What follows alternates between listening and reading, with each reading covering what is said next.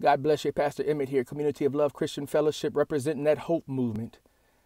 8 years ago on this day, April 15th, the Boston Marathon bombing occurred. It shook the lives of many, including many folks at Community of Love Christian Fellowship. Even in this season, as we are spread out across the nation and across the world, we do know that many of our beloved not only lost lives, lost hope, but were traumatized and continue to be triggered on a daily basis because of what happened on that day. So we pray with you. We pray together. We pray for one another.